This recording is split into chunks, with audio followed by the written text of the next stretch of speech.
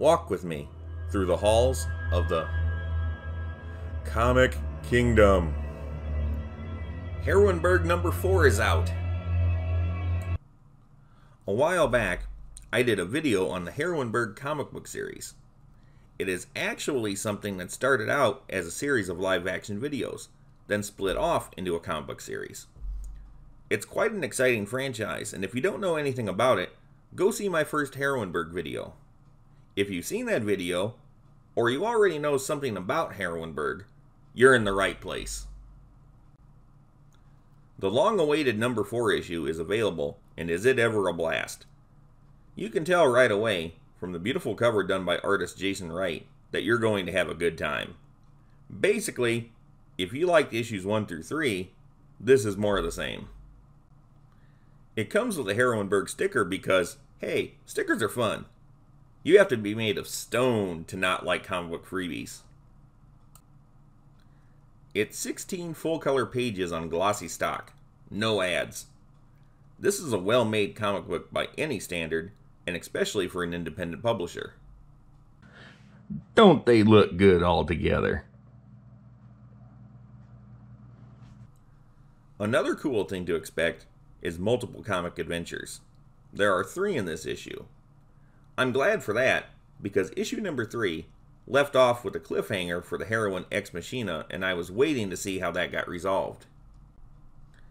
I really liked all the stories. The first story features the heroines Hellfire and Heroineburgh against villainesses Caliuga and, briefly, Scintilla. Hellfire obviously is a fire chick, and fire chicks are always hot stuff, in my opinion. But I thought Heroineburgh was particularly interesting. She has the power to drain negative energy from her enemies, then release it.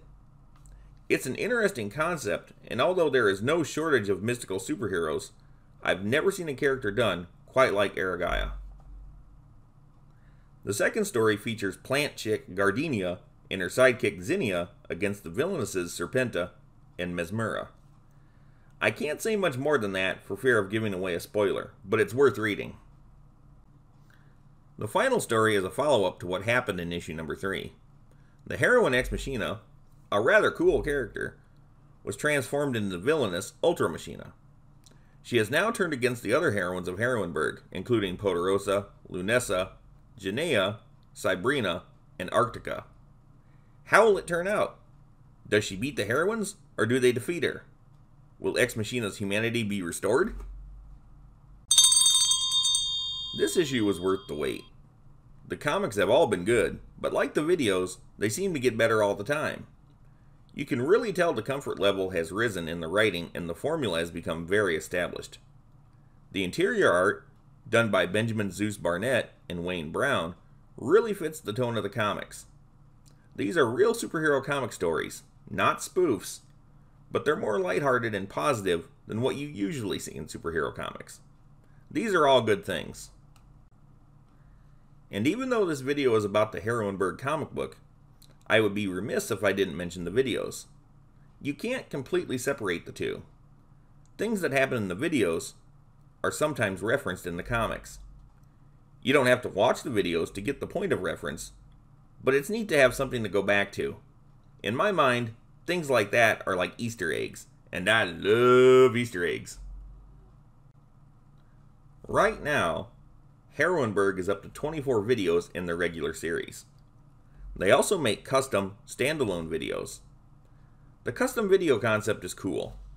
If you have the money, you can produce a custom video featuring your favorite characters and whatever kind of story you like. These custom videos are also available for customers to purchase. Once again, Heroineburgh proves that it belongs in the Comic Kingdom.